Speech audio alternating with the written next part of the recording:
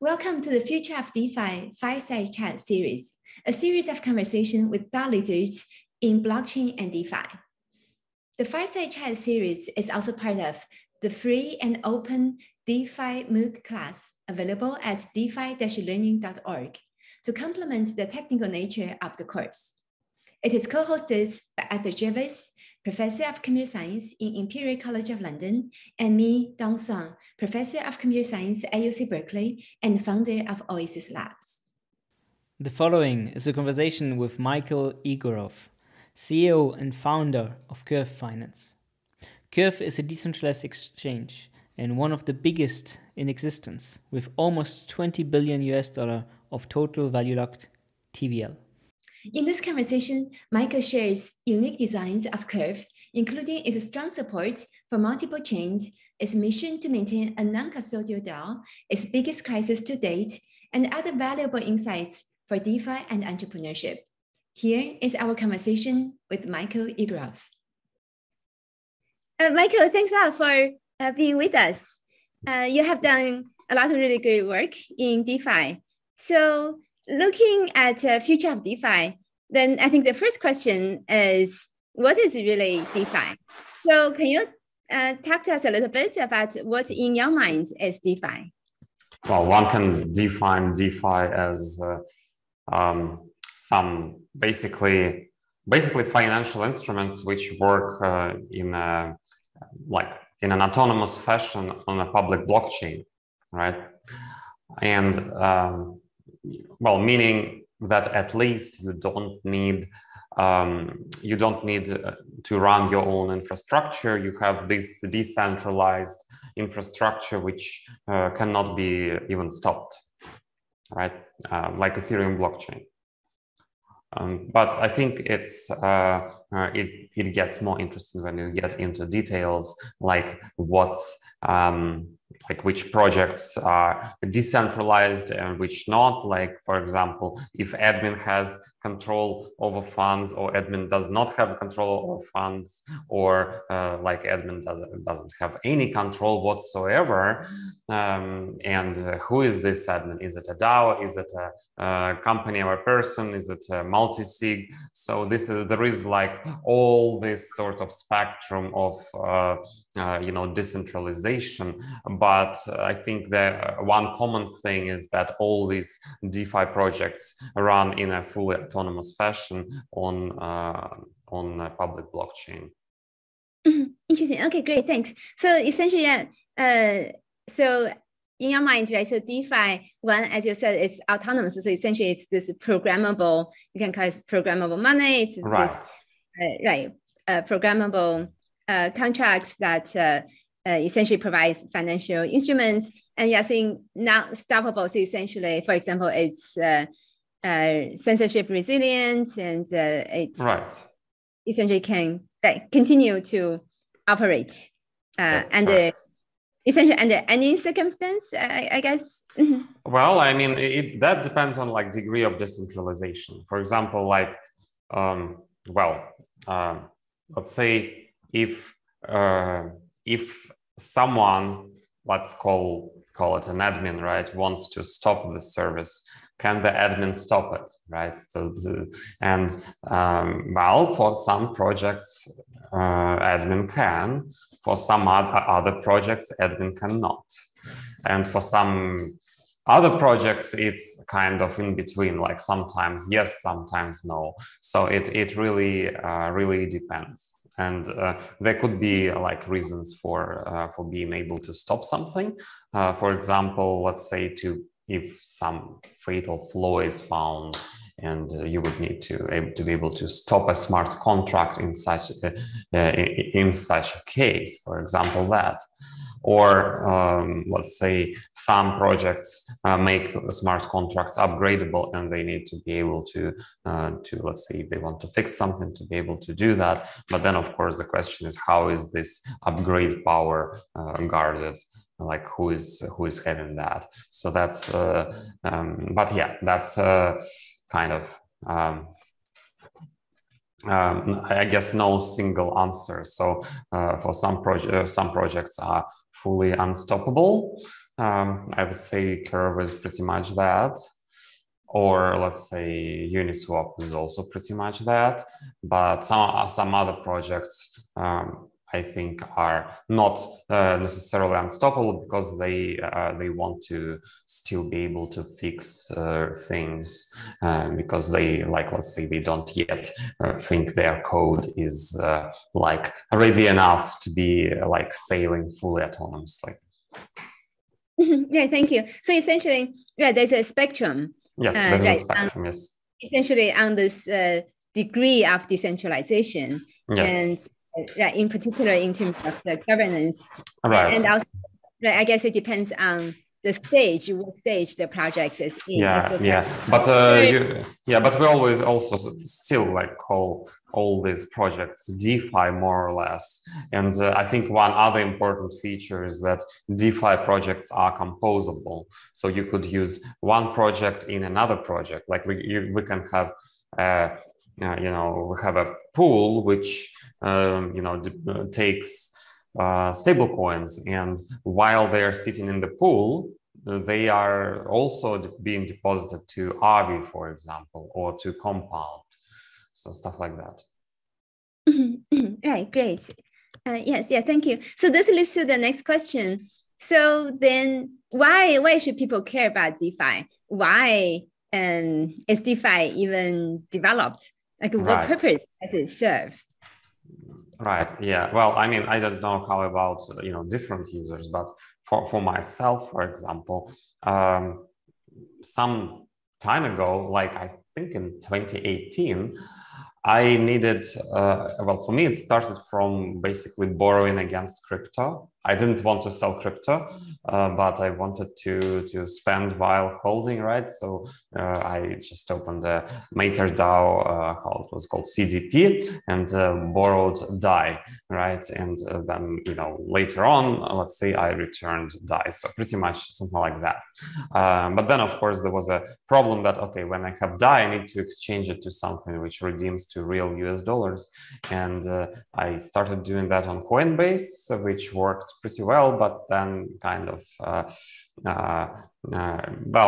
the pricing wasn't as great. So, and then I found this algorithm for Curve and launched it basically to be a user of that myself, first of all, right? So you, of course, would ask, why wouldn't one do that in like a centralized setting, like let's say on an exchange or like centralized sort of lending, right?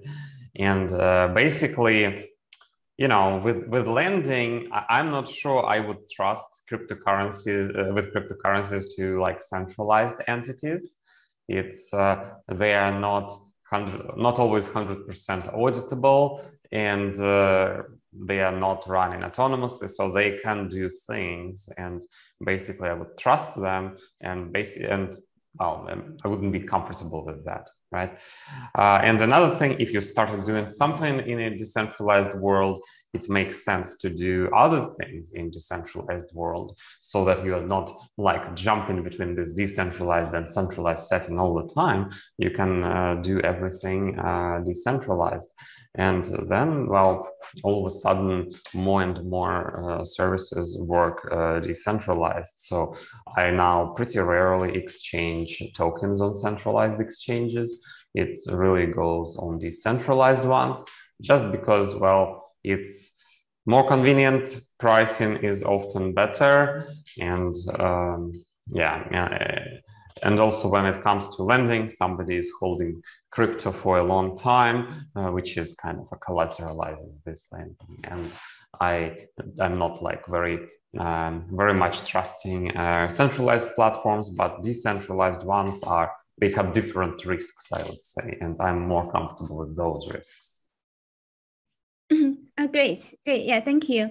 So further extend to this, so if we look at the history, essentially the history is about a big part of it is how technologies advances and so on. So you mentioned in 2018 you were trying to for example, using MakerDAO to borrow money, now to have to sell your crypto and so on. So I think a bigger picture is like at that time or even before then, maybe you participate in the blockchain space already. And like, did you expect that DeFi will be, such an important application for blockchain? And even broader question. So essentially, we can consider humanity as like a hive of collaborating, non-collaborating individuals. So why did this collective intelligence essentially come up with something like DeFi? Do you think that's well? Really I mean, it's just when you have programmable money, you will have people coming up with all sorts of innovations, and because it's permissionless, then it's much easier to iterate on those innovations. Like imagine iterating on innovations in a bank.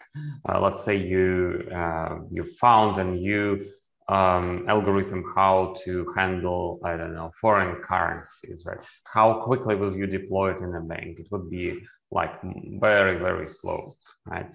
When in decentralized finance settings, yes, you need to ensure that everything is super safe, but it's pretty much like self-served innovations. So people just do it, and it's multiple things get tested. And as for expecting the size, yeah, actually, yes, I did expect exactly about this size. It was kind of a little, well, I mean, it's a little bit surprising that what I've kind of planned was for the company was and for the project, that what I planned for the project actually turned out to be true, but it's not like shockingly surprising, because like I just felt that this, let's say for stable coins, for example, looked at like what are the trading volumes like stable coin to stable coin on centralized exchanges, and thought that, well, I mean, if the algorithm will be so much better than on centralized exchanges, it's pretty much possible that everything will, for stablecoin to stablecoin exchanges, migrate on chain. And and then apparently the numbers appear to be like exactly what they are. And of course, the other DeFi grew as well. And it makes total sense, I think. Wow, I mean, it's such a nice story that you have laid out here, right? Like you kind of saw an issue yourself, right? That you wanted to solve for yourself. That's why you built something, because you're by nature, you can create as an engineer, like new protocols, and then you empower even more users beyond yourself, right? Right. Like an entire many more. Exactly. It's so beautiful. And also the way you're kind of touching on centralized finance, CeFi and DeFi. So in what way do you believe they actually complement each other? So you're saying right now you're mostly staying in DeFi because you get cheaper prices. Well, I mean, it also depends on what you call CeFi, right? And well, if you call CeFi centralized exchanges like Binance, I still use those for, let's say, not for large amounts of money, but for like smaller amounts of money, because I'm using that as a like something substituting lack of scalability on Ethereum, because every Ethereum transaction is too expensive. But I think that is going to change pretty quickly with layer 2s and whatever, like other chains which have which are more scalable, for example. But also there are things like, like banks, which don't go away. I'm just not keeping much money in banks, but I do use them as like fiat on ramps and off ramps, and like ways to interact with a real non-decentralized world. And I think they are not going away. So at least it doesn't look like it. While like with centralized exchanges, I think they feel competition, right? And well, that's why Binance is doing Binance Smart Chain, because they thought, oh, maybe what if we ourselves will compete with ourselves? Why not? Right? That's a smart decision, I guess. But like, yeah, I think centralized exchanges really feel the heat, and they, like, while Ethereum is not super scalable, they have some sort of some reason to be used, but also actually, if some traders work in order book kind of setting, it also works better on a centralized exchange. So they do have their applications, but they do also have a big portion of the market eaten up by DeFi. Very interesting. And do you think this trend will continue? Do you think DeFi will be eating up more of this part of CeFi? I think so. Like what we have, like, let's say if we have more efficient cryptocurrency exchange algorithms, exchange between currencies of different denomination, right? Like, I mean, not cryptos, but let's say fiat currencies, US dollar to euro to whatever, right? That's kind of another thing, right? And also another thing, like, which DeFi is currently kind of suffers from, is so-called impermanent loss, which is not necessarily a loss, but an artifact of automated market makers. When you have, let's say, constantly balanced portfolio, pretty much, like you have an AMM which balances your portfolio and makes money on top of that, right?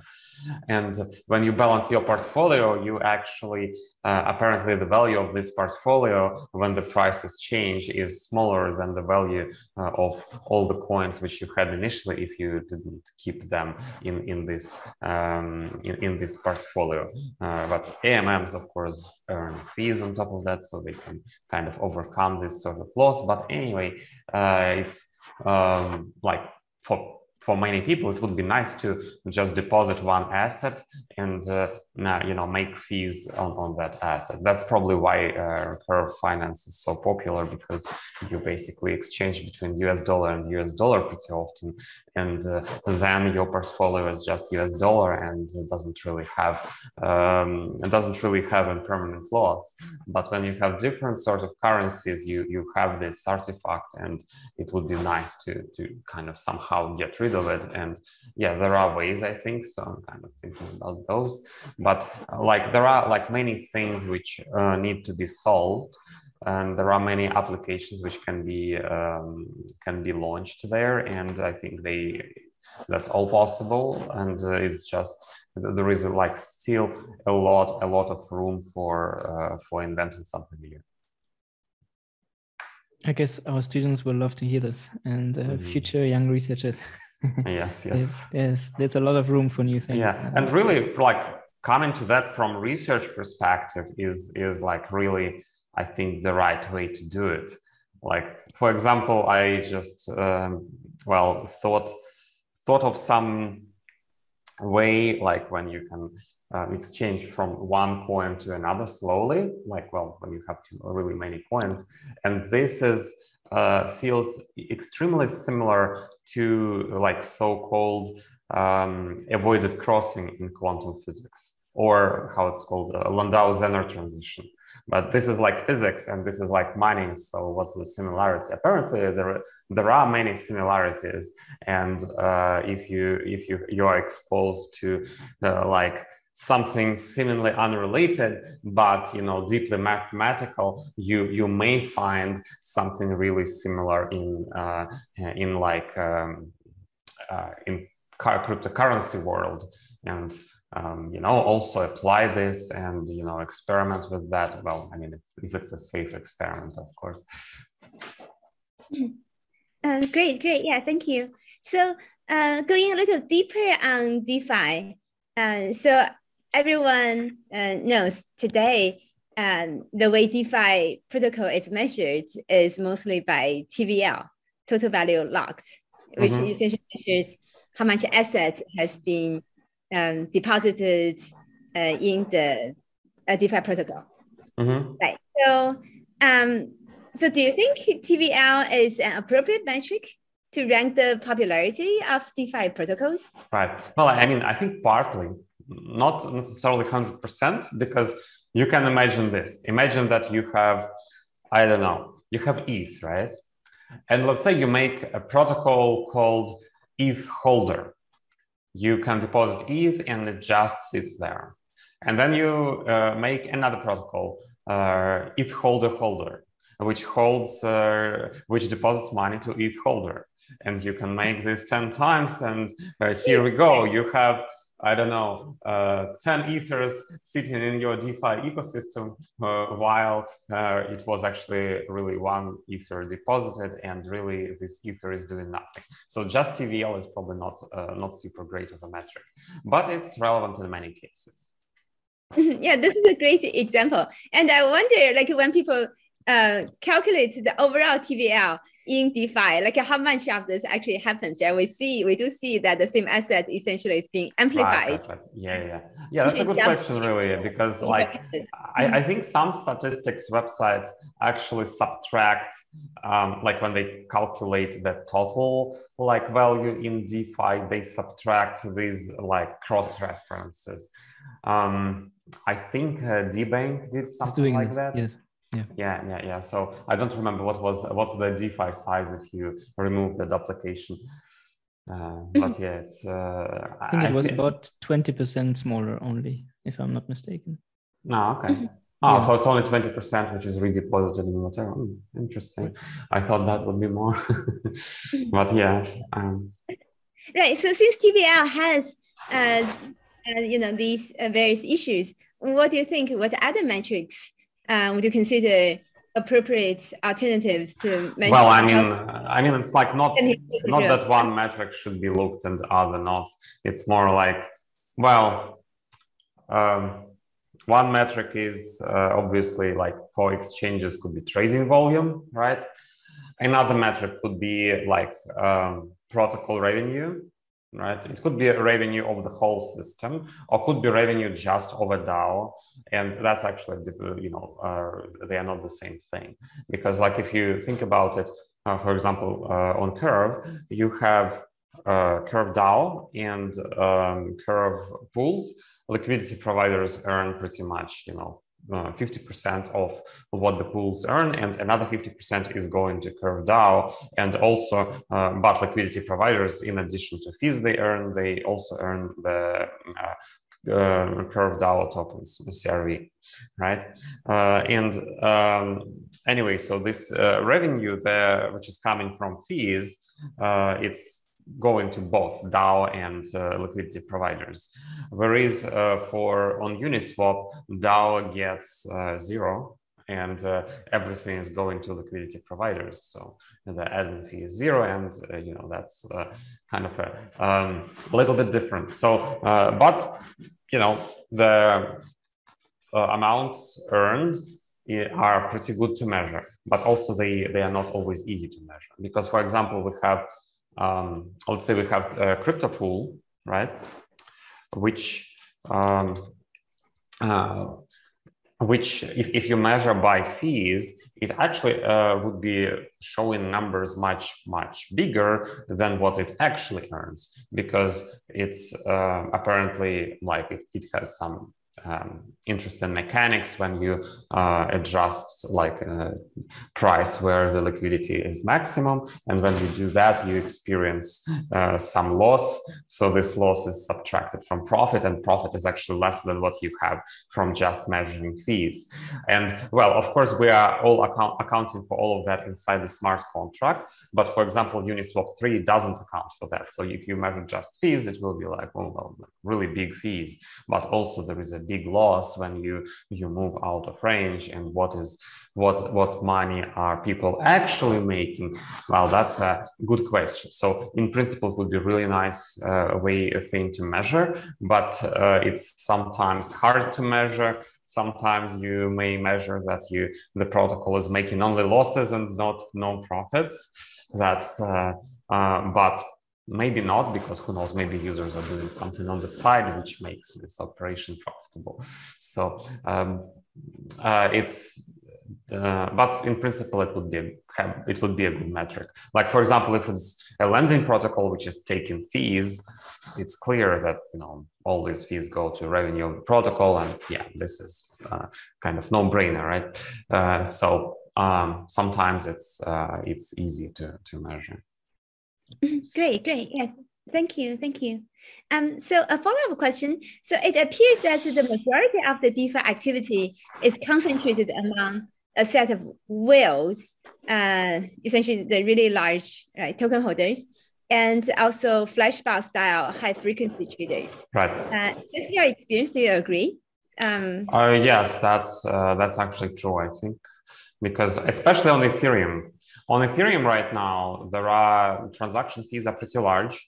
They can be like, $50, $100, $200. And when a transaction costs $100, you probably wouldn't exchange $1,000 if you lose $100 to fees. So then only like big swaps start making sense. Let's say $100,000 plus. Right, and those transactions can be done only by by whales, by these bots and whatever. And the bots they actually could do arbitrage. Let's say they can arbitrage with centralized exchanges where gas fee is not an issue. Right, and small traders trade on centralized exchanges. The price moves over there, and if it moves really much, then arbitrage bot, for example, makes an exchange on both platforms, centralized and decentralized, and basically making profit on that. And those transactions are extremely common, especially with pools of different denomination, like Ethereum to Bitcoin to USD, right? If you look at our Tricrypto2 pool and like ERC20 transactions, you may see that maybe like 95% of the transactions is someone labeled as some sort of MEV bot or something. And that's I think that's mainly because of Ethereum scalability issues. Thank you. So then how could we make DeFi more inclusive?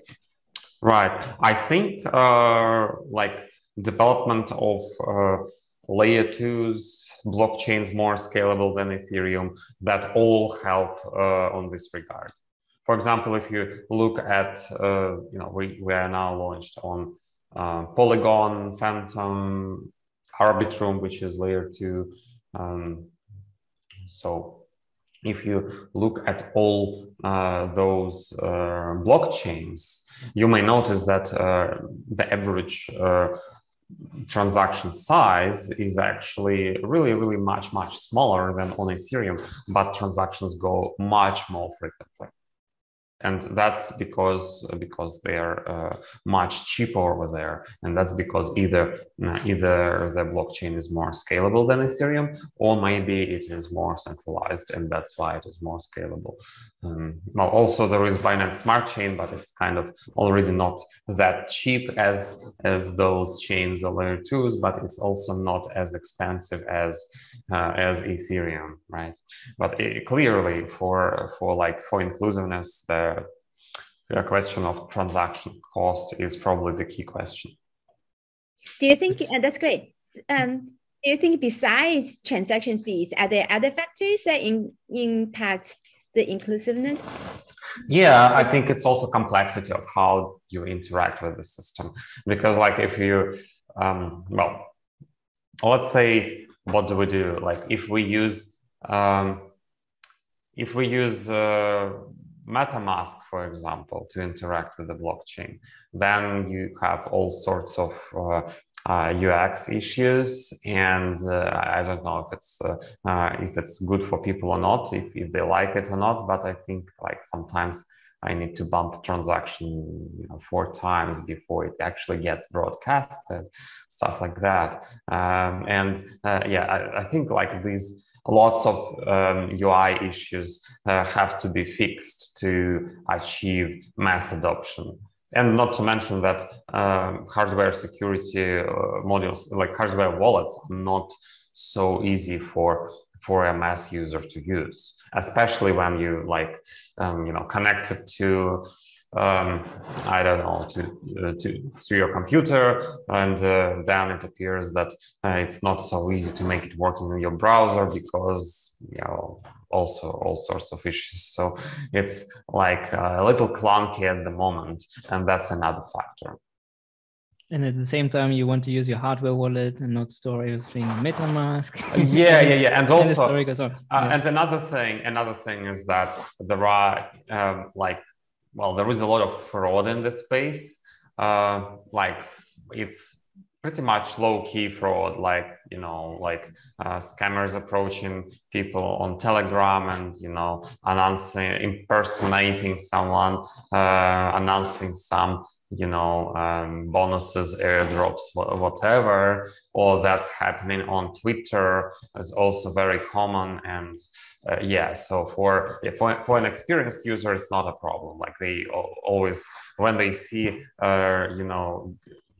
when they see great news, or when they see bonus, or when they see giveaway, like those are that kind of almost immediately means that it's some scammer is trying to scam someone, right? But for users who are new to blockchain, they see, oh, I can get 20% on top of what I have. That's great, right? And then they lose 100%, right? So that's that kind of stuff. Or also, like, of course, there are sometimes not so good projects starting who eventually steal customer money. That's also happening sometimes. So, but that's, I think, probably that requires some how to say. When the ecosystem grows up, this probably goes away to some degree. Mm-hmm. So congratulations, right, on having deployed Curve on so many second layer or side chains. I think you've been quite pushy towards this more inclusiveness of other chains and to help users right. with the adoption, which is beautiful. Can you tell us a bit more about the story? So what were your hurdles? What was easy? And how you plan this going forward in the future? You mean just in general? What was what was kind of easy, or what was difficult when deploying on alternative chains? Okay. Yeah. So what we need for deploying on alternative chains is, well, first of all, we want to connect all of that to the Curve DAO. We don't want just an independent deployment, which is totally like a fork of Curve on a different chain. We want everything to go to the DAO and benefit all DAO participants, right? So for that, we need two things. We need, well, at least at the minimum, we need first of all, the admin fees from that chain to go back to Ethereum, right, where they get distributed. And we want CRV token emissions to be able to go from Ethereum to the other chain. That also needs to happen in a non-custodial manner. So we don't want to be to be touching any funds for there are different reasons, like safety reasons, range attack reason, right? Regulatory reasons, many reasons. So, and well, many bridges, they actually support this feature. So what you need for that is just to be able to send tokens from inside a smart contract to a different chain, pretty much, right? And not all bridges support that. So if you take, for example, I don't know, an official Binance chain bridge provided by Binance, it's, I think, targeting users, so it cannot really have a smart contract bridging funds. But some other bridges, they allow to do this. And those bridges, how do you realize them in a secure manner? And how do you do this emission from governance token Curve from the main chain to? Yeah, that's actually pretty easy. Well, there are we have system of gauges which measure, I don't know, measure things, right? And also, like, depending on what they measured, they distribute the emissions. And each kind of pool, each pool gets a certain portion of total emissions voted on by governance, right? Let's say you define that some pool on another chain gets, you know, this much of emissions, right? And what we do, we simply collect the, you know, these emission, like this, you know, this proportion, how much it is, it can change every week. So we collect these tokens for a week, and then we fund, you know, a smart contract transfers these funds to another chain, right? When you say we, it's not you, right? It's the DAO, right? The DAO, yes. So it's like anyone can execute kind of thing when when a smart contract which collected CRV tokens sends them to a different chain, right, via the bridge to another smart contract, which is like, how we call it, a streamer, right? And then once the tokens appear there, if they came there, the streamer can start streaming, and then it's just, you know, streaming rewards over a week or something. Beautiful. So yeah, and that all happens, like, because it all happens between the smart contracts, even though there is a bridge in between, which is you know, always scary, right? But yeah, it can be operated it can run in a non-custodial manner, and like whoever executes these few transactions which need to happen, it still works, and whoever executes doesn't touch the money. So on the Ethereum side, are these tokens burnt or are they locked? Well, when you bridge, you mean? Mm-hmm. Well, it's I think it's actually the bridge locks these tokens, but when somebody receives those tokens and withdraws them using the bridge, these tokens which were locked go to that guy. But that's about how the bridge is constructed, pretty much. All right, beautiful. So we don't build bridges ourselves, by the way, because it's like not our specialty.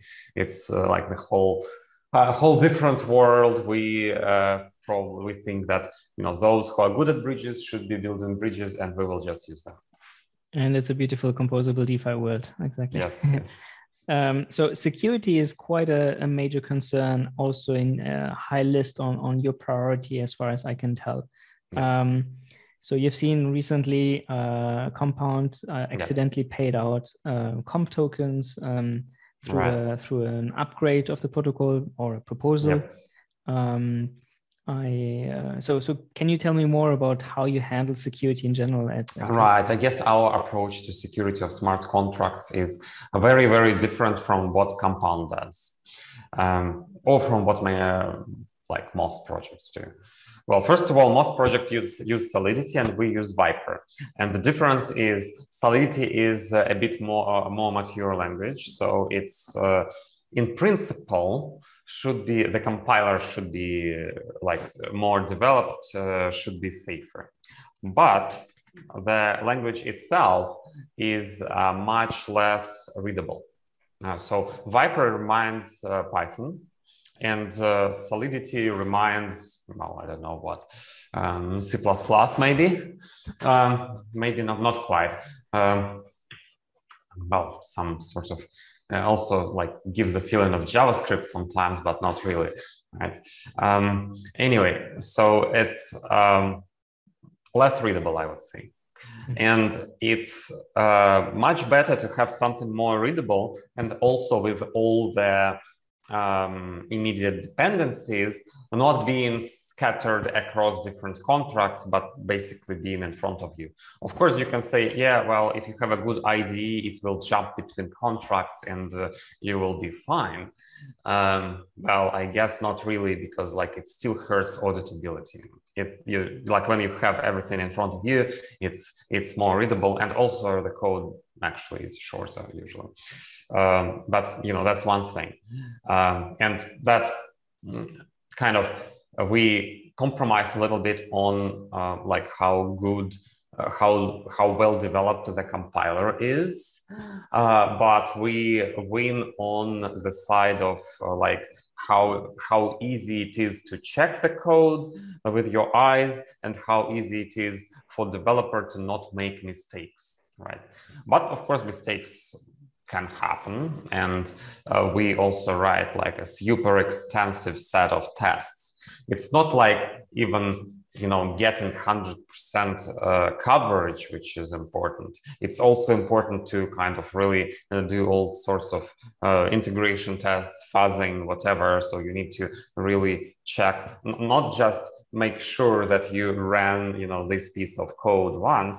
You need to make sure you ran it in like the broad range of parameters which could happen in the system, right? So it's like if just exchanging, $1 to $1 is in a test is just, well, it's great, but it's not giving you this a safety guarantee as if you try to all the amounts, and not just exchange, but also like deposits, withdrawals on like in random order, whatever, some so-called stateful tests, and that helps a lot to achieve smart contract safety, right? Also, our contracts, just for the sake of reducing complexity, are not upgradable, right? So, and that's another, I would say, compromise. When contracts are upgradable, the complexity is much higher, and also you are in control in a way, or I don't know, somebody is in control, maybe a DAO, right? Or maybe some operator. If there is a bug in a contract, you can fix it if it's upgradable. And if it's not upgradable, you cannot fix it. But at the same time, if the smart contract is not upgradable, then, well, at least in Compound's case, I think the problem was in kind of upgradability mechanism, right? More or less. And no, if it's not upgradable, it's less complexity, less probability to make this mistake. But if you've made a mistake somewhere else, you cannot fix it. You need to make sure really well in advance that the smart contract is doing what it is supposed to do. And like if you already have users in the smart contract, if you discovered that something is wrong, you need to somehow ask users to migrate funds to a safer smart contract. Also, for this particular case, we like every smart contract we deploy, it's actually killable for first 2 months of existence. So it can be like, well, if it's killed, users can only withdraw money, but everything else stops working. And that really helps, because let's say if there is something, it can be killed, and then users have all time in the world to migrate funds from contract to contract. The very first contract we had, it was actually the very first version of Compound Pool. It actually had a flaw which would have allowed to be exploited. A white hat, Samsung, approached us and basically telling this flaw, and that contract did not have this freeze feature. So users had to be like told to migrate funds, but in such a way that a hacker wouldn't find what the error is. Well, fortunately, that was pretty early, and users were aware that it's like could be scary. So they migrated all funds within 3 days, and I think it was I don't know, $4 left in it after that and or something. What an amazing story. Right, yeah, so it's a great story. Yeah. Mm-hmm. And also, right, so Sam will be giving the security lecture. Yeah, great. He's really great. Yes, Yeah. he is like, you know, helping to keep everything secure and hopefully makes good money from that. Yeah. Well, that's amazing. So DeFi security is certainly a multi-layered problem, right? So you've now mostly spoken about the smart contract layer, but there might be the network layer, which is maybe more low level. There might be the consensus layer. There might be the application, like the web interface layer. You're hosting a web app, right? That people kind of trust. Right. So how do you handle, or what kind of user protections do you have on the UI side, for instance? Well, I mean, in UI, it's not actually, there is not much, there are not many possibilities to lose money, right? Well, if there is a bug in UI, usually it's like, usually just the transaction is malformed and doesn't work. And yeah, you like really need to do it totally wrong to do something bad. And so it's much easier to make it safe on UI. If something is wrong there, it's more annoying than unsafe. So it's I mean, it depends, right? If, for example, you don't have a good slippage protection there, or the slippage protection is somehow faulty. Yeah, true. Then you might get squeezed, right? Quite a bit. Yeah. That's true. Yeah. So we like do have some slippage protections. Maybe it's good to try to integrate this way of submitting transactions when they don't appear in a public mempool and get mined privately. That's kind of the latest fashion, which we didn't integrate yet, but we have this protection where you say, you know, if the price appears below something, you know, don't execute, right? Great. Thanks, Michael. So talking a little bit more on the DeFi adoption side. So as we know, many new launches of DeFi protocols give huge incentives to users to attract liquidity and to get higher TVL. Right. This is also known as yield farming. So what do you think how effective this method is, and does it cause a problem for TVL migration from protocols to protocols? Yeah, this method is actually extremely effective, and we do use that. But there is one thing about this method. If you distribute a token which is doing nothing, which doesn't have any any reason to be valuable apart from speculation, then when you distribute this token, people obviously sell it. Well, I mean, not everyone wants to hold it, and I think majority will be sold, and the price of this token obviously goes down. So to make that not happen, you need to somehow connect the token to the kind of value accrual part, right? And just governance, I think it's not quite the right way to get value to the token, because it's like what sort of value does the governance power have, right? It's I don't know, maybe not so much, maybe it is, but I think it's much better to have something else in addition. So we have this kind of, the DAO has the fee distribution mechanism. It's not going directly to the token, it's going to those who locked the token, but indirectly it's helping, it's kind of creating this, you know, not upwards pressure when you have downwards pressure. So in our system, it's important that we have two streams. We have, you know, a token going one way and admin fees going the other way. And only then it can be kind of a self-sustained system. Otherwise, you would, if you distribute a token and people, you know, do something and it goes down, well, somebody I don't know, VCs buy the token and what happens. Like, it's strange. But another great example, actually, our token, it has voting power and ability to receive these DAO revenues only when it's locked, right? And the longer it's locked for, the more voting power and more revenue it gets, right? So it's called something we call the ECRV. So if let's say 1 day is left before unlocking, you maybe have 365 times less voting power and fee accrual power than something locked for 1 year. So this locked CRV is actually a really valuable thing. So a project called Convex, they did actually a very smart thing, I would say. They started distributing their token in exchange for this VE-CRV, essentially. So people give CRV to the Convex smart contract, which locks CRV and boosts CRV farming, gets all sorts of perks which VE-CRV has.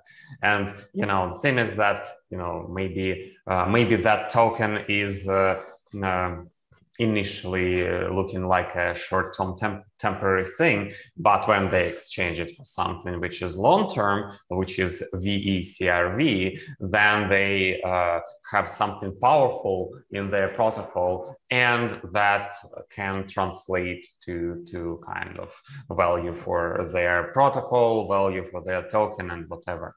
And that was actually an interesting, smart play. But the thing is that if you distribute token, you need to have something going back to your system in exchange for this token. Because if it's just distributed, I guess then it will be, it may not work. It will just suppress the price of the token.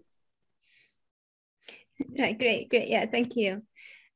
So talking about this also, right? So DeFi, it has so many great ideas. And also it's great that it's open and transparent.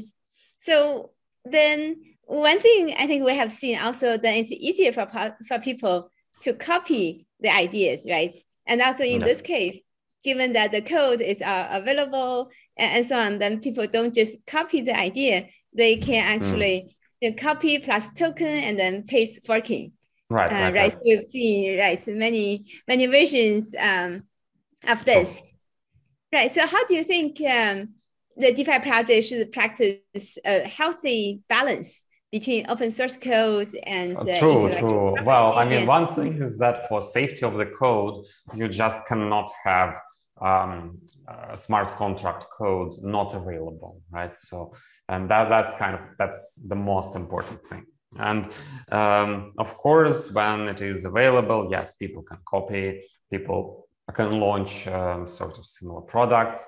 And yeah, I mean, in our code, it's kind of copyrighted, so it cannot really not allowed legally to be copied.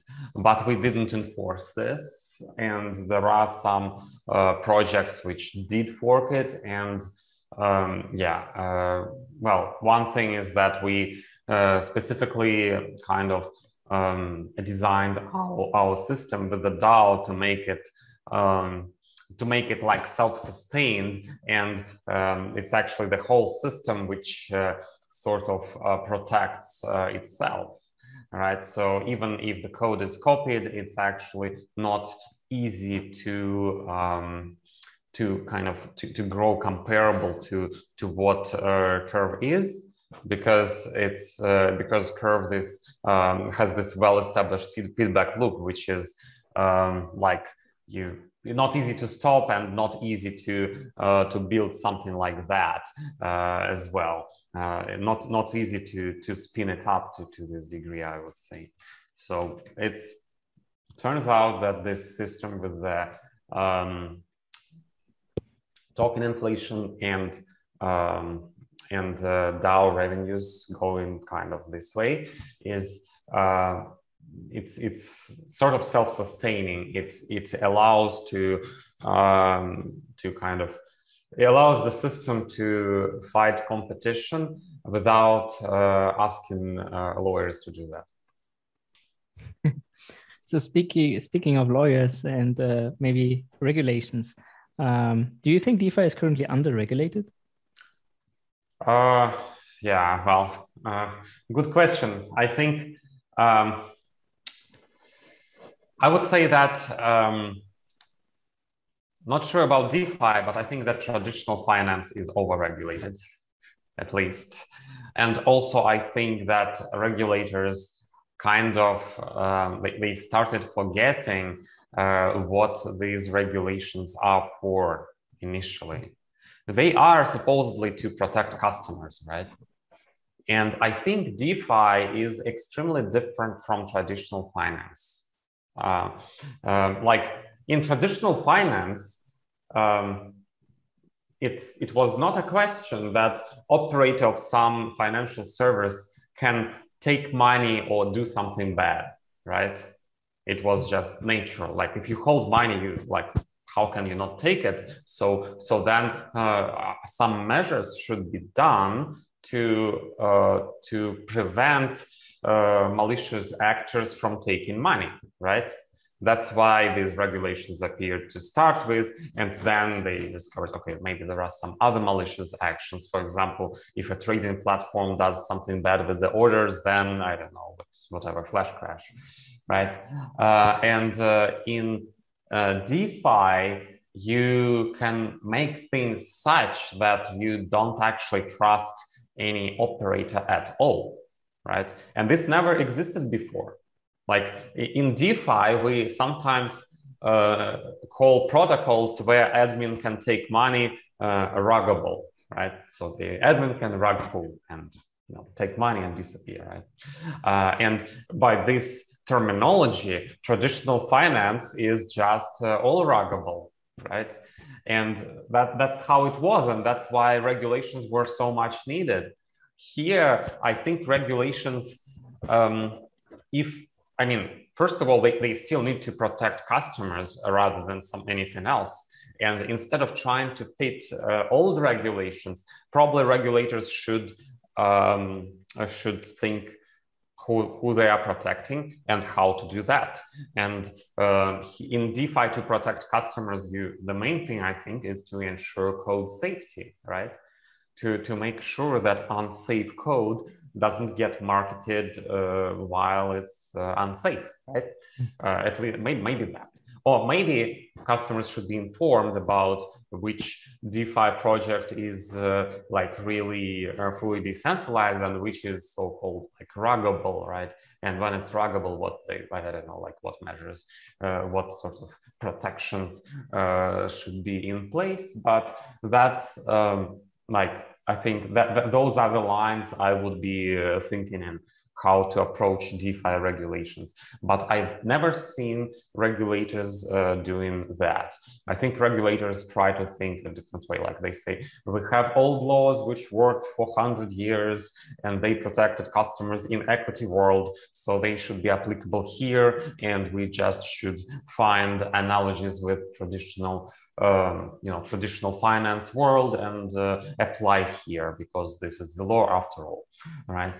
And I think that approach doesn't quite work here. I think it needs to be rethought.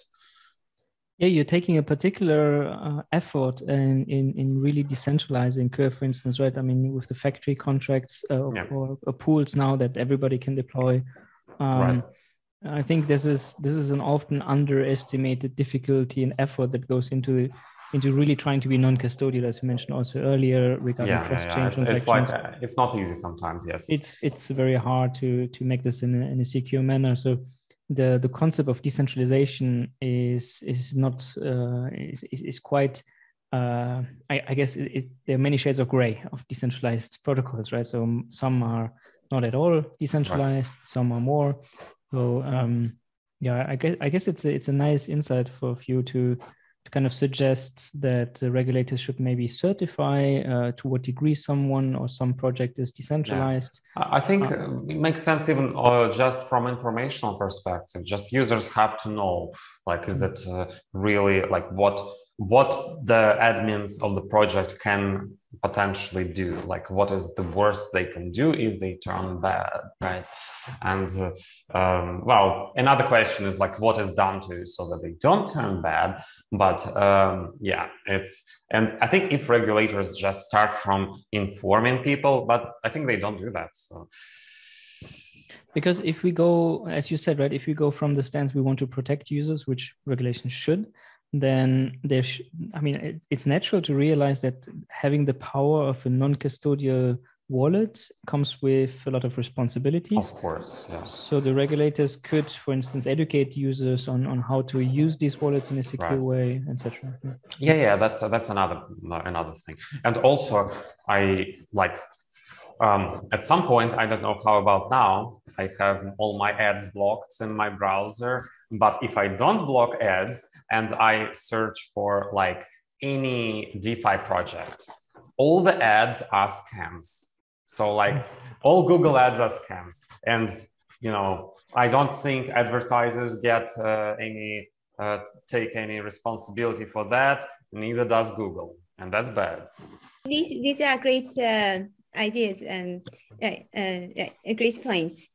So we talk a little bit about your general thoughts on DeFi and so on. So maybe now let's talk a little bit about your actually day-to-day life, your personal experience in DeFi. So I'm sure a lot of students and a lot of the audience wants to know, for example, how does your day look like in DeFi? Yeah, well, I mean, in like a user or like a developer of the protocol? Let's see more from the user side. Yeah, I mean, I wants to learn more about DeFi also. Sure. Yeah, I do use DeFi every day, and it often looks like, well, I can. One of the major things is what I usually did, like borrowing money against crypto, and well, could use those money to make more money, could spend those money, and apparently right now there are interesting opportunities because you can, like when you have crypto, you don't have to have it passive. You can have crypto making, sitting in an automatic market maker, and then you apparently can borrow some stable coins against crypto in automatic market maker. So while you have crypto over there, it makes money, pretty good money, in fact. And when you borrow, you borrow, but apparently while you have the loan there, let's say the fee for the loan is smaller than the money you make on, let's say, crypto you borrowed against, because it's sitting in an automatic market maker, and that's kind of that stuff is kind of fun, I think. I'm not much into NFTs. I'm more like into just DeFi, I would say. But also it all comes to kind of I don't know, different opportunities or different things being more effective. And so like in principle, it could be passive, but for me, maybe it's not that much passive, because I do kind of sometimes discover opportunities which I didn't see before. And that's, I don't know, that's just fun, I would say this. And also, what are your favorite tools in DeFi that helps you?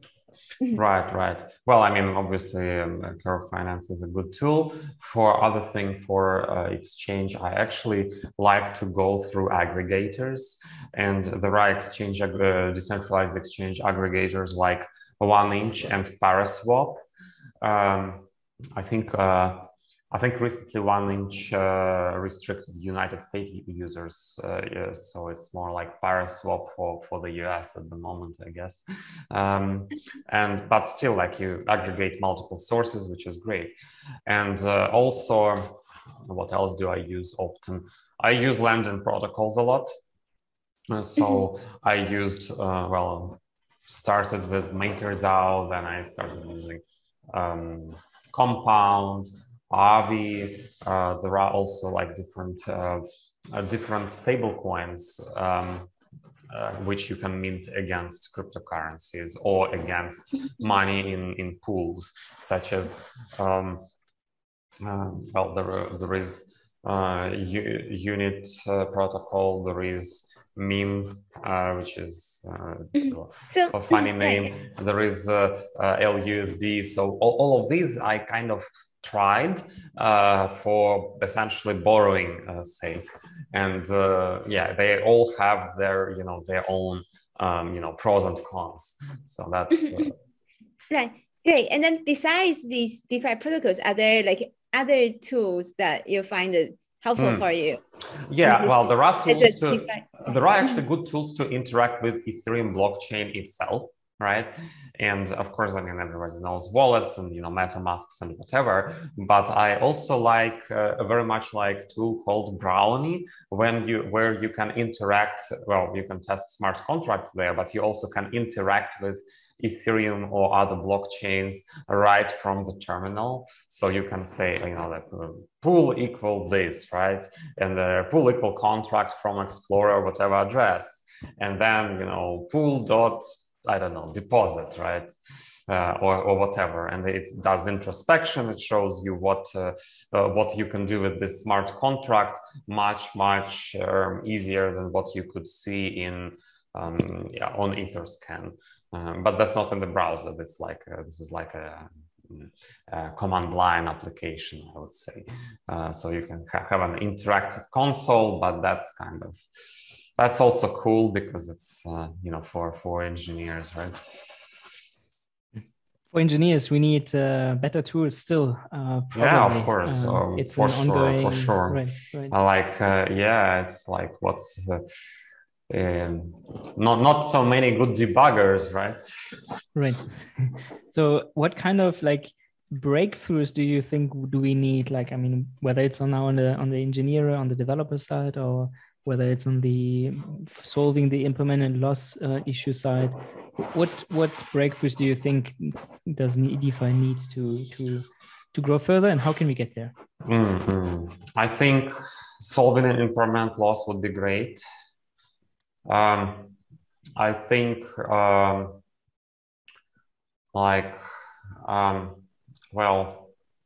think it's good that we do collateralized lending, but I think it's probably important to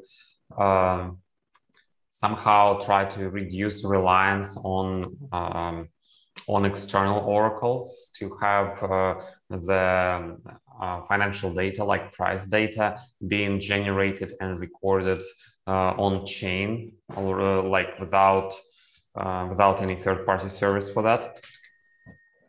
And I guess we probably want to support different sorts of assets. Like that's why we think about markets between stable coins of different fiat denomination, because I think something good is possible there. Yeah, so I guess these things come to mind. But also, like if we talk about exchanges, there are like many other things which are a little bit niche for people who like want to do like, I don't know, to let's say buy or sell large amounts of coins. Apparently this can result into interesting products. I didn't look much into derivative products, like futures, like futures, options, whatever. I'm not much of a specialist in there, so I couldn't really comment of what can be done there. But I'm sure something can be. Great, yeah, thank you. So since we are talking about future of DeFi, so if you have a magic wand, what would you like the DeFi world to look like in 5 years? Well, I don't know if it's possible in 5 years, but I can quite see DeFi, more or less modernizing the world financial system. It's maybe a little bit optimistic to say that, but I think that might happen. In what sense? Can you elaborate a little bit? Oh, well, I think in a sense that well, if you look at at how banks work, right, they have really antiquated backend systems, I would say, and not only banks, like it's like many traditional finance things. So if we have some global blockchain layer doing that task, and also that layer being permissionless so that everyone can participate, well, I mean, I think still banks have place over there. They would sit on top of that, but not necessarily. It could also be interacted with directly. So I think that sounds like a sensible future, but I don't think it's gonna be in 5 years. Great.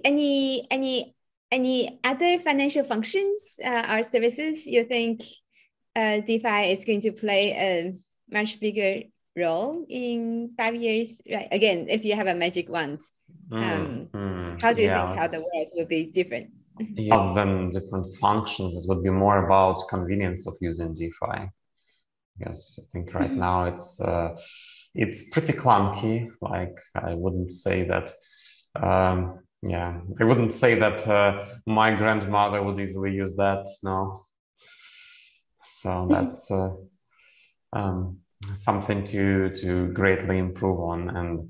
But there are even these things are hard to formulate because there are many small things which all come together in like overall experience, like whether it's convenience, whether it's safety, certain things like that.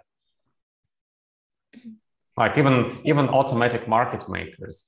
Automatic market makers started from I think more or less from Bancor and then Uniswap shortly after and Kyber, right? And at first these tools were not super effective, right? But they were first, and they were like really much needed. And it's after that it was mostly like improving efficiency of the same function, right? And I think we will probably have more of efficiency improving, whether it's algorithms, whether it's user experience or whatever. But many of the functions of DeFi, I think they have been prototyped, at least I would say, right? So it's just matter of getting them like working well or like improving algorithms, but it's hard to say it all in one word. Great. Yeah, thank you. I was quite impressed by the novelty of StableSwap. So by the bonding curve, right, which really lowers slippage, in particular for stablecoin or packed assets in general. Can you tell us a bit how you got there? Like, what was your thought process of? Yeah, well, I thought about liquidity in terms of liquidity density, and translated that to the language of bonding curves. So if you think that, what would you need to achieve good efficiency of stablecoin swaps? You need to concentrate liquidity in a narrow range, close to 1, right? And then it should hopefully gradually fall down to the edges, right? And what sort of bonding curve would be for that? So, well, in Uniswap, you have just a hyperbola, right? Which is, kind of the same everywhere, right? And if you have, for example, a straight line, it will be a constant price bonding curve, right? But when you start bending it a little bit, it means that it starts supporting multiple prices, because the price is actually the slope or the derivative of the bonding curve. And so basically, I first imagined how the bonding curve should look like. I drew it, and then I started thinking what sort of formula would have those properties. So, and maybe after a couple of weeks thinking, I arrived at an invariant which gives that sort of shape without being too difficult to solve in a smart contract. Mm-hmm. So naturally, your background is quite heavily math-based, but yes. You're actually a physicist, right? I am, yes. I'm experimental physicist, in fact. Right. So in what way did this experience or this background shape you as a person, and also gives you kind of a competitive edge in DeFi? Mm-hmm. Yeah, I guess one thing is, having mathematical, I would say, analytical background, it, I guess, allows to invent things which are deeply mathematical. And, mathematicians like to prove things. I'm not good at that. So and, when you are a physicist, you have a little bit of a, how to say, relaxed requirements on proving things. So if if you prove that, not strictly, but if you just prove that in like your own words, that's enough, and that's kind of good. And also, this world of bonding curves, because we talk about invariants, and we say that, derivative of invariant is price and whatever. It very much reminds theoretical mechanics, where you also have invariants, where you, define, momentum or like whatever, and then start working with that. So you can actually apply some similar concepts, or maybe whatever other similarities you see, right? And from the point of view of experimental physicists, it's very important to be able to experiment. So it's important to have some to have your experimental setup having certain tunable parameters which you actually can try to tune and see what happens. And also you can make it safe. You can say, okay, if I tune this, it doesn't affect safety of the funds. It actually affects just how effectively the system is working. So, and that allows to even after deployment to be sort of in experimental mode and bring the system to like more effective state in production, even when it's already working, without having ability to upgrade code or change everything. And that's actually pretty much reminds how I worked on experimental setup during my PhD. It was cooling atoms to the state when they behave like waves and become Bose-Einstein condensates.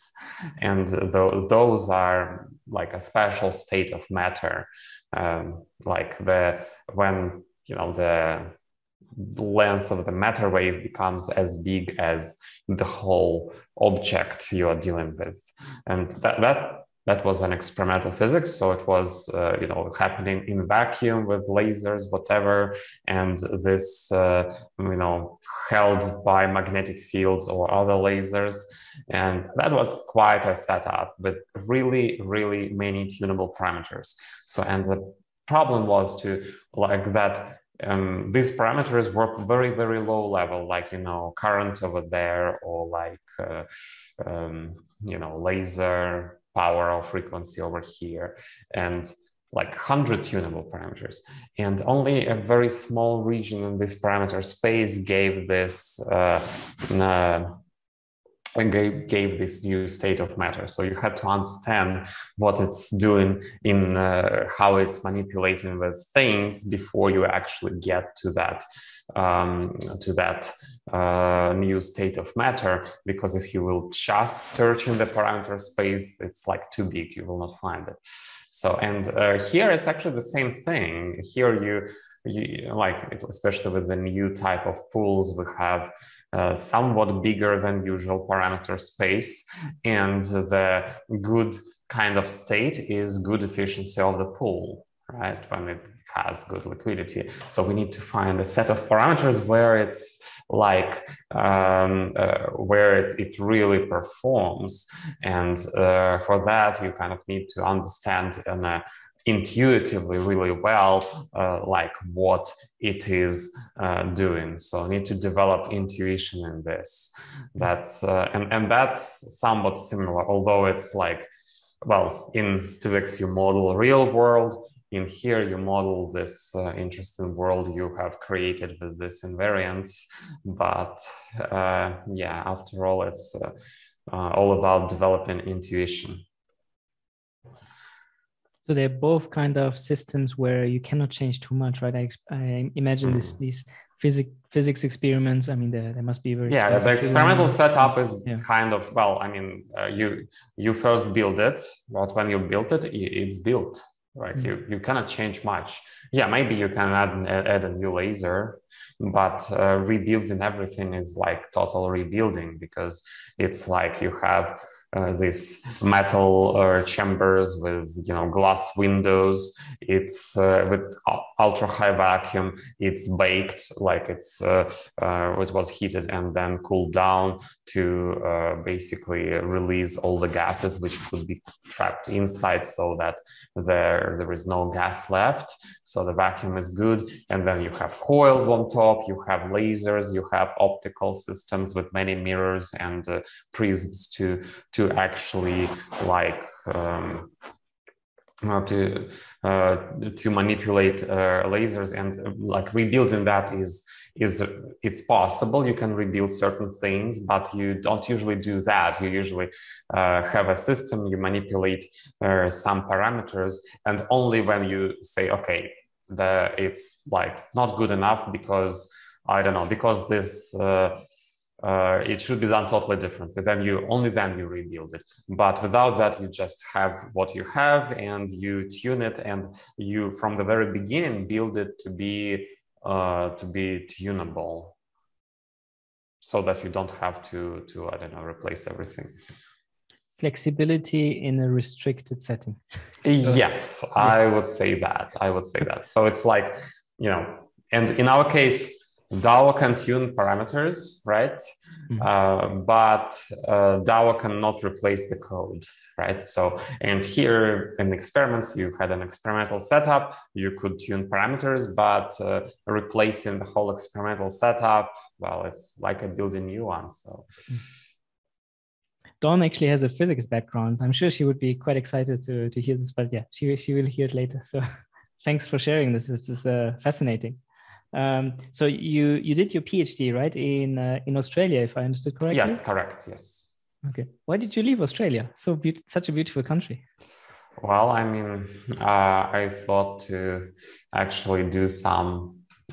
Firstly, the thought was to do some startup, and I didn't know which, but I went to Silicon Valley, right? And I also was attracted by cryptocurrency. That's like when at the time I was living in Australia, I learned about cryptocurrencies more or less, a little bit earlier than that.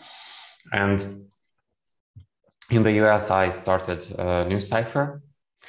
And after New Cipher, well, I would say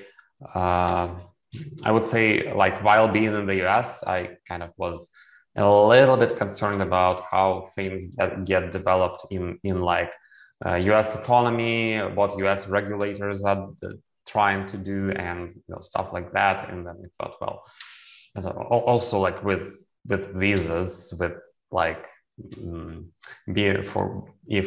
if I wanted my relatives to enter the United States, that would be a little difficult. So and if you take all of that together, I thought, oh, maybe it's better to live somewhere else. Australia, in principle, is a great country, but it's far away from everything, right? And right now, actually, with COVID, you almost cannot leave Australia, right?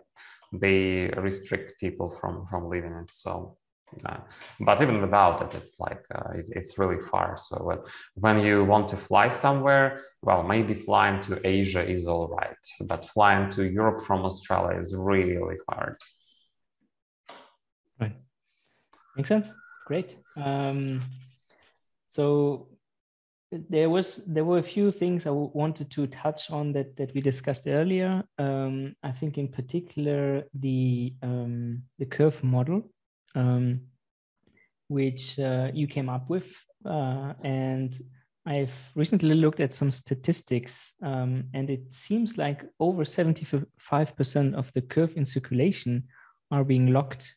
That's actually, like, to be like more precise, it's 75% of CRV in circulation without counting the locked tokens, right? So it like could be confusing, because you could think that if you lock 100%, you locked everything, right? But in that definition, it's actually, if you lock 100%, it means that you have, let's say, I don't know, let's say 100 million tokens circulating and 100 million tokens locked, right? Okay. So it's like not that 75%, which you may think of. It's like 75% of what's currently not locked. Very well. I mean, thanks for clarifying. It's quite important. But still, this is quite an astonishing number, right? That's I think that's clear. It's like because of this positive feedback loop which we created. Like we distribute fees only to those who participate in governance, who lock CRV. Right, to V curve. So, right, and V curve also gives you ability to vote. Also, it's because it does automatically snapshots, because it's ERC. What is it? Oh, it's mini-me token, right? So immovable mini-me token.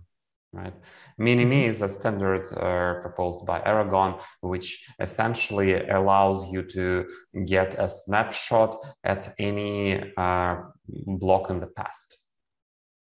Okay. Yeah, and that's important for voting, but also it is very convenient for any sorts of airdrops. So imagine that you start some project which wants to, I don't know, to give their token to CRV token holders, right? Instead of like giving it to CRV token holders, they could give it to VE CRV, and then they don't have to do anything special to find like these ratios of balance to total supply. They don't need to iterate in a script. They can write a smart contract which basically says, you know, this is balance off at this block, and this is total supply at this block for VE CRV. And then, you know, the amount to be airdropped to this guy is total airdrop multiplied by balance off at that block divided by total supply at that block, and that's it. And you don't have to do any iteration, because iteration was actually, it was indexed by this mini-me token standard. And that's, it's not great, by the way, to have it in a real token, because it starts eating gas to be transferred, and that's not great. But VE CRV is not transferable. So then it kind of makes sense to have this property over there, which simplifies airdrops, and then airdrops happen to typically VE CRV. So VE CRV holders get all sorts of perks, like, you know, airdrops. Well, right now they even get bribed to vote. Right. So you found this. Maybe if we simplify, like a scalable way to airdrop, right, to the rewards to the V curve holders, which is important. Otherwise, the fees might eat up quite a lot of this Right, revenue. right. Yeah, but also they of course get the fees which the platform gets and whatever. So it's like they get all sorts of stuff. And earlier you went into a little bit of details about the tree pool. So you now have, I mean, initially you started as a stablecoin platform, and now you do support more flexible, or let's say non-pegged assets as well. Can you tell us a bit more about this? What was the experience in doing so? And yeah, that's actually still experiment ongoing, I would say. And the idea is pretty interesting. Like, you imagine that you have probably easier to think in liquidity density terms. Imagine, Uniswap 2 bonding curve, like the hyperbola. Then in that, you have more or less the same liquidity density everywhere, right? And the idea of tree crypto pool is that you have liquidity density going up somewhere in some narrow range of prices, right? So it's kind of going like that smoothly, and then this high liquidity region you can move, right? So when the price moves, you can actually move the high liquidity towards the price, and apparently moving high liquidity towards the price causes a loss, right? And that's inevitable. Like, well, I'm not a mathematician, I will not prove it, but it's if the price went there and you move liquidity density towards it, you lose money, right? But we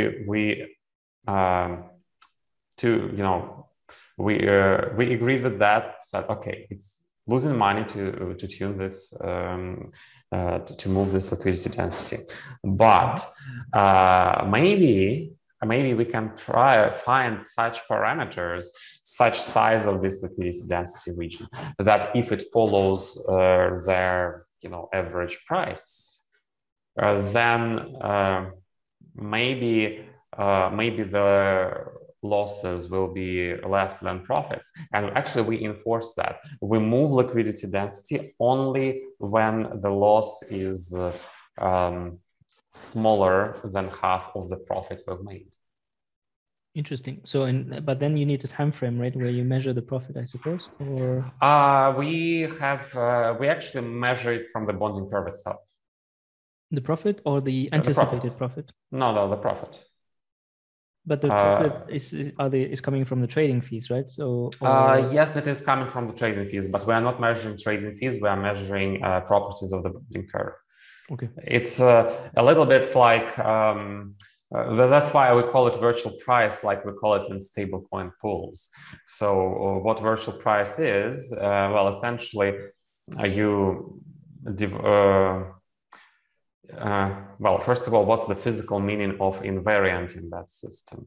The physical meaning of invariant is basically how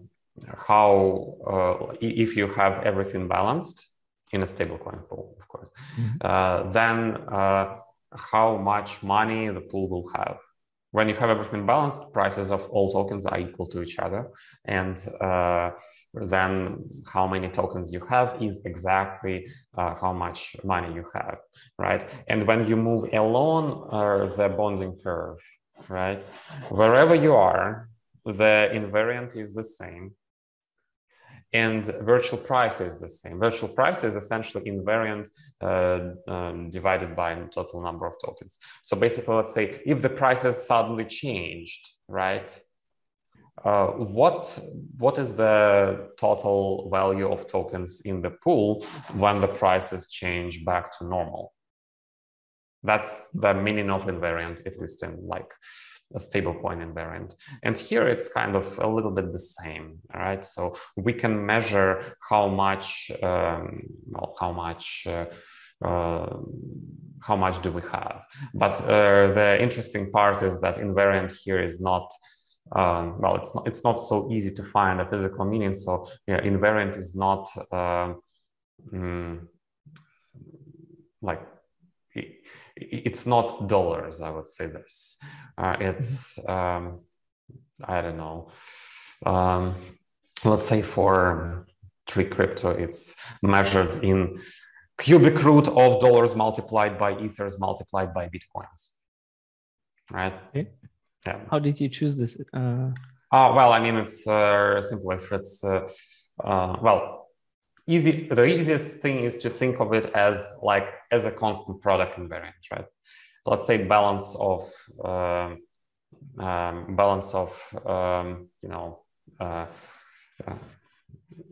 USD multiplied by balance of ETH multiplied by balance of Bitcoin is the same. It's not exactly that because we have this high liquidity region, but if you throw this away, it will be like balance of pool, it will be like that. And units of account will be that. But, if you just take dollars multiplied by ethers multiplied by Bitcoin as a unit of account, it will be a little bit like measuring deposits in cubic bitcoins, and cubic bitcoins are a little bit weird, so we took cubic root of that. Okay. Yeah, but yeah, it's fun. What's your TVL? It's 1,000 cubic bitcoins.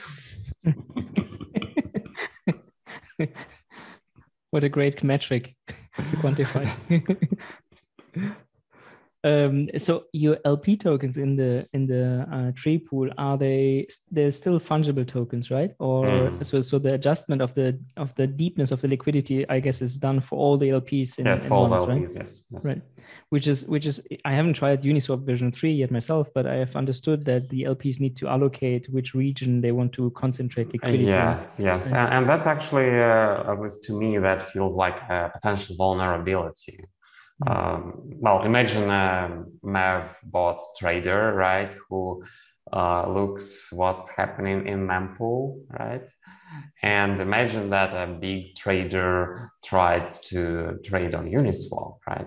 So the arbitrage trader could narrowly deposit money exactly at that price where the trade is going to happen, right? So instead of being like here, it's like here, and it's much less funds are needed to be comparable with the liquidity density, which is which all the depositors have, right? And then almost all fees which that pool makes will be taken by that trader.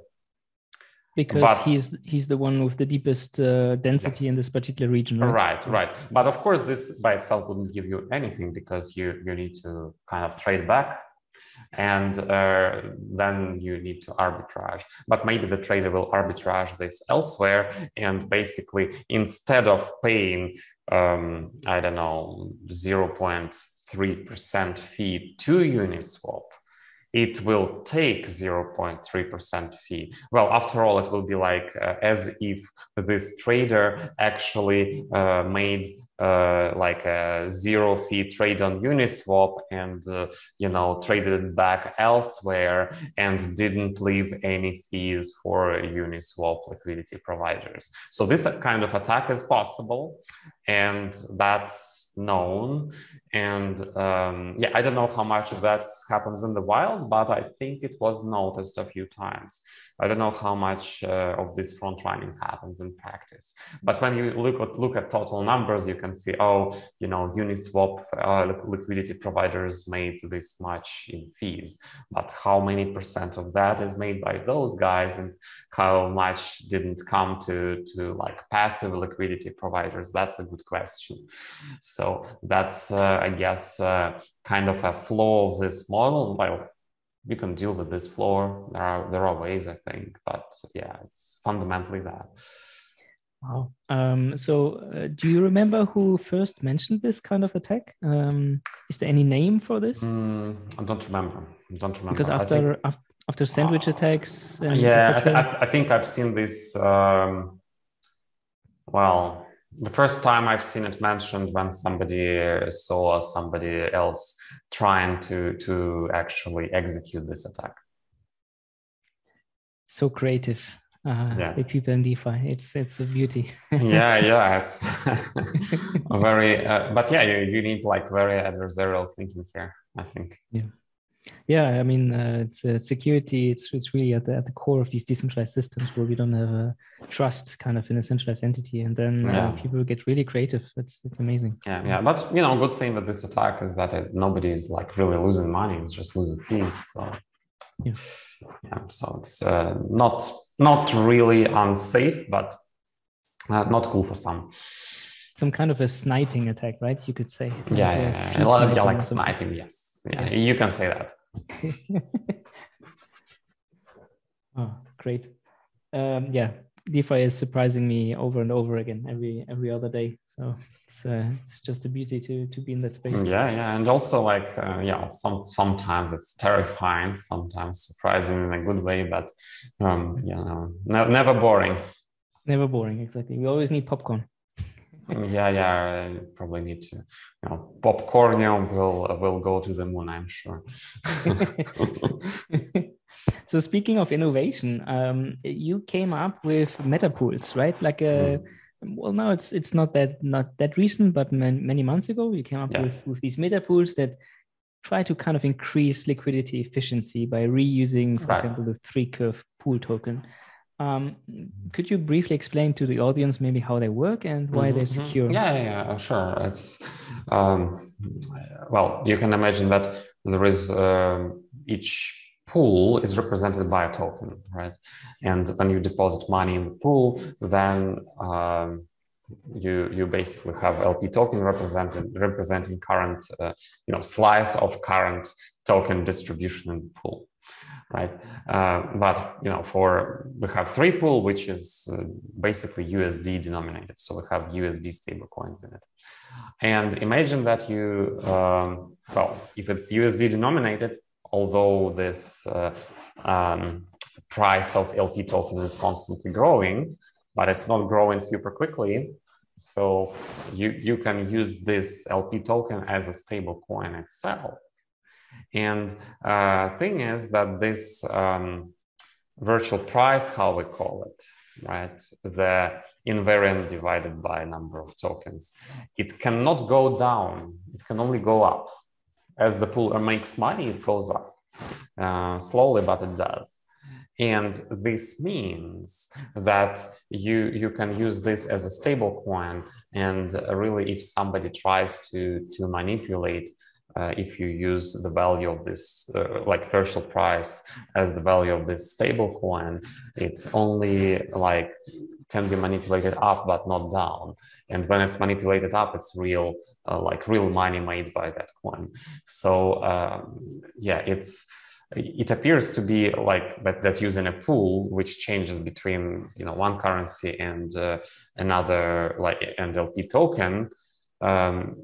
This setting doesn't get it manipulated, but at the same time, you get a really great efficiency because you can immediately use all the depth of that pool and have like 50%, let's say, your token and 50% of any like USD from that pool pretty much.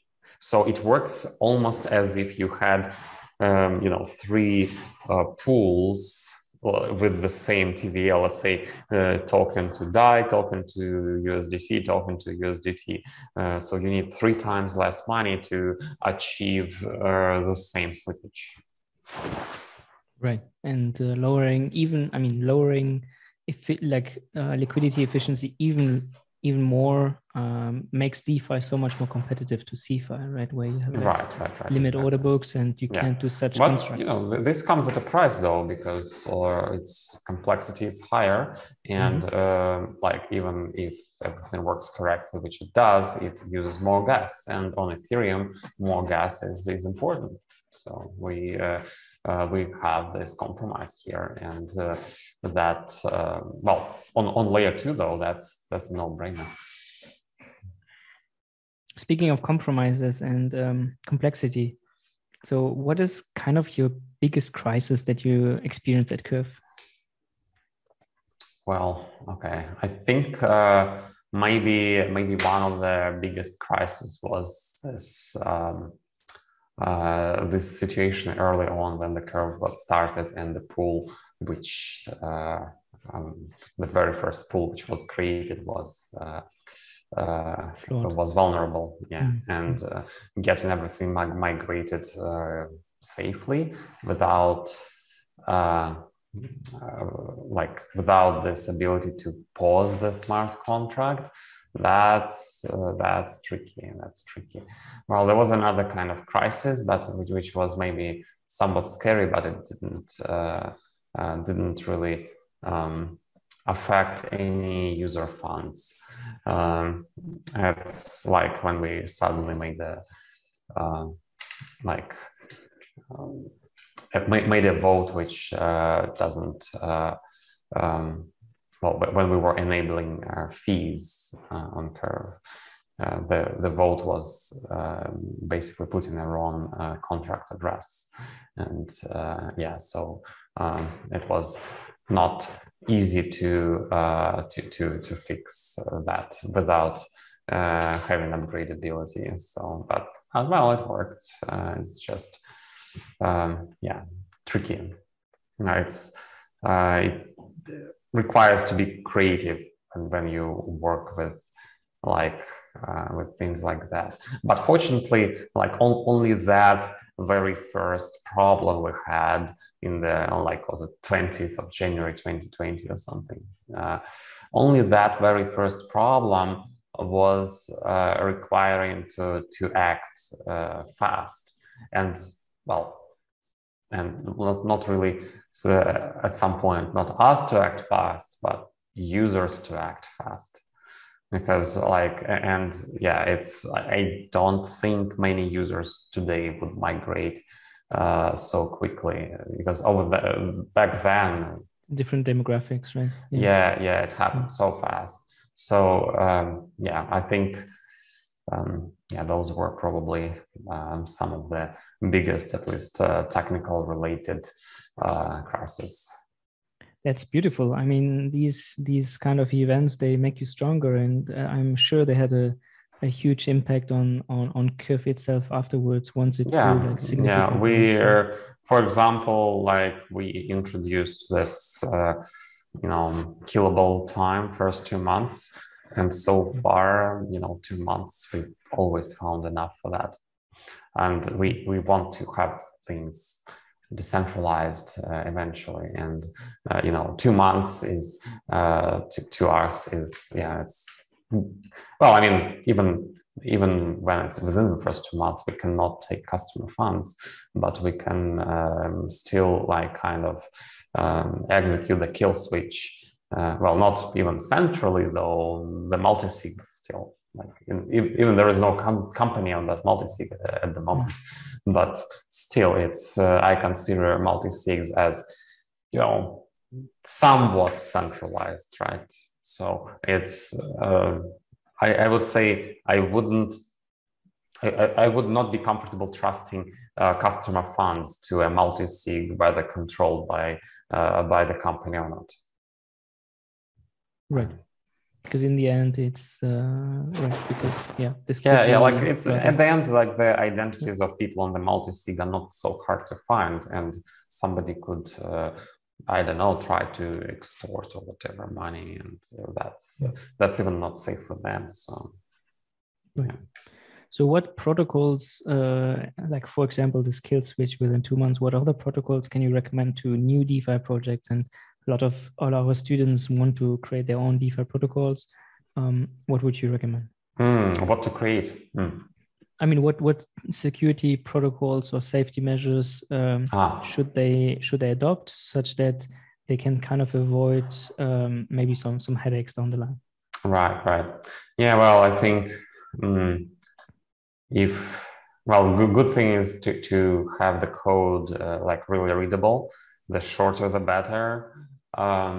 Maybe have all better to not scatter things across multiple contracts. So maybe better to make a contract, flat, right? And in this case, you don't have to jump somewhere to figure out what's going on. And yeah, like some solidity contracts I read really well, and but that's not always the case. And also, like, well, using Vipers, of course, I would always recommend that.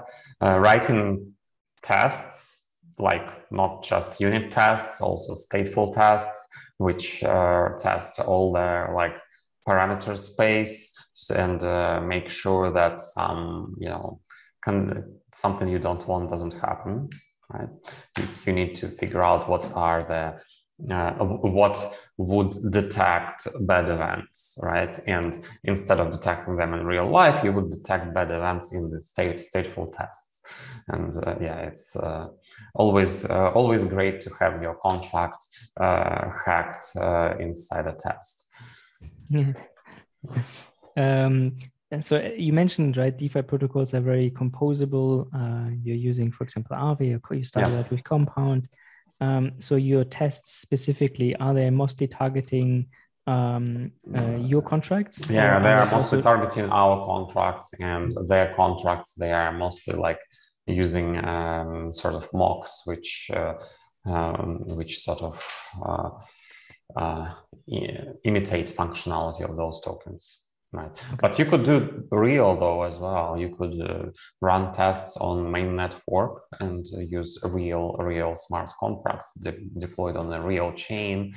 And maybe you couldn't run tests as performantly, but you could find things. Something where we are not yet is, let's say, when we run things like on a like totally like real network, especially with meta pools. Like you can take the base pool as like being a real pool, run tests against a real base pool with a new pool, and figure out that the losses didn't happen. So something like that. That would be fun, right? And that's definitely possible. We have recently written an academic paper and a tool to kind of extract profitable opportunities from the DeFi graph through composable transactions, right? So do you think we need more such tools that look at specific blockchain states and try to search the space for possible like application level vulnerabilities? I'm not speaking now about smart contract vulnerabilities, such as reentrancy or missing modifiers, but rather pump and dump opportunities or oracle manipulations, or such composable dangers. What's your view on how to get automated tools? Yeah, that's a good one. Yeah, that's a good one. And yeah, even like Oracle problem is like something we didn't much touch. Well, I think I only touched it very recently, but not with external oracles. We pretty much made an oracle for a Tree Crypto pool to say what the LP token price is. Okay, so this is your own oracle that you're running, or? Oh well, no, nobody runs it. It's a smart contract which just has a view method which calculates. Well, there are exponentially moving averages for each coin prices, right? And from that we can find their LP token price in I would say a lower bound on that, which is not non-manipulatable. Interesting. Yeah, and that's kind of an oracle for lending purposes. Well, should be not attackable by sandwich attacks. So and not using any external oracles. Very good. I hope students listened. You're now challenged. Please look into this. Try to sandwich it. Yeah. But speaking of lending and borrowing, when do you plan to go into lending and borrowing? I mean, I'm still looking for, when do we see 100x leverage on chain actually? Well, I mean, at least you can lend and borrow on third-party platforms against Curve LP tokens, and this would be, well, Yeah, and if you want to do that for speculation, you can do that with Tree Crypto Pool because it's not stable in price actually. And I'm actually doing that, but not for speculation. I'm doing that for just borrowing. I see. Okay, but I mean, maybe you're aware of other platforms. I'm aware of Alpha Homora, where you can get up to 8x leverage. So we measured we looked at the closed borrowing positions from the 3 curve pool, because it's I think the only major stablecoin pool there, if I'm not mistaken. And interestingly, there were no liquidations recorded. So it seems this, like, even, I mean, as far as I recall our data correctly, it seems like this is a safe, like, in quote safe. Yeah, well, I mean, if you go 10x on non-3 pool, I don't think you ever could experience liquidations, really. Right. Yeah, I think it's probably, well, I think you can go 100x, really. It's just, well, maybe it's just for safety they don't do that, but I think 100x will also almost not have liquidations. But really, like with these leveraged platforms, do you think it makes sense to basically go higher and higher leverage until you start having liquidations? Like how would one approach that? I guess it depends on the borrowing fees as well, right? The leverage factor is not necessarily the limiting factor, but if the fees are just too high, then But if you remember that in first half of 2020, Andre Cronje prototyped with leverage using curve pools, and I don't remember what was the maximum he was trying to do. I think 100,000x. Well, that was a little bit too dangerous, but it's well, it was a prototype thing though. Prototypes are great. I mean, we need to try out new things, right? And 100,000x. How to get liquidated with stablecoins. Very well. So I think, I wanted to ask further a bit your view on MEV. We already touched on MEV regarding, so you mentioned that you might be thinking of using these private relay services to protect users from various actors. That's kind of probably a good thing to try. It's fascinating that these days to do like flash loan kind of arbitrage, you actually not necessarily you just do that. You also use MEV to not have that publicly available in mempool, but also, like, who guarantees that those miners who you broadcast to don't kind of do some sneaky things, and after all, they have their kind of own private shared mempool, and like, if somebody shows this information somewhere, that allows to do all the same thing as with real mempool. But so far it works. So I mean, why not? Of course, it's just basically with public mempool, everyone who can front run, and with MEV, only members of the club can front run.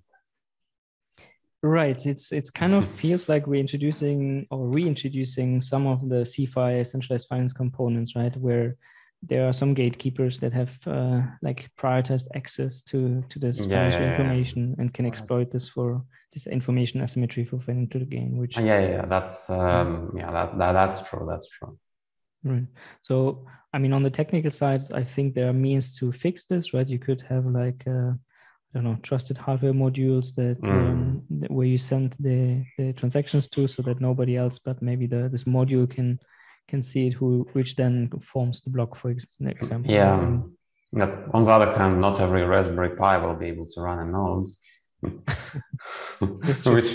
which it is not anyway.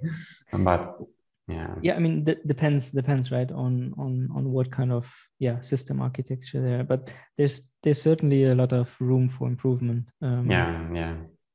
And I guess we need more novelty to keep the chain decentralized and open. Yeah.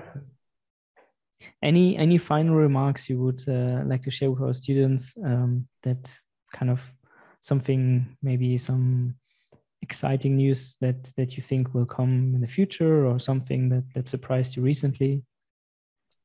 Well, I think it's, well, for me, it's always exciting to do research, even though it's even on liquidity pools, and we will try those with different sorts of assets, and that's well, that will be pretty interesting, I would say, and it like feels like there is a lot to learn there. A lot is like, even though we like created this system like an experimental setup, but what it can do, we don't fully understand yet. Like, how efficient can it be, and like what's the maximum achievable efficiency?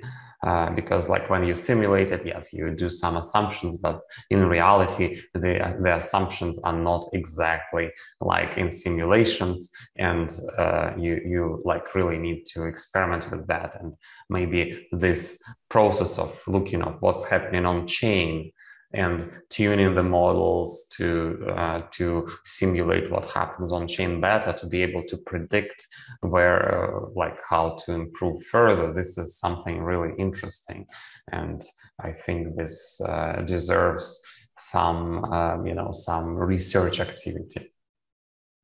Wonderful words for closing. Thank you so much, Michael. I mean, you have truly shaped the DeFi space with your analytical mind, and the biggest DeFi protocol to date. So thank you so much.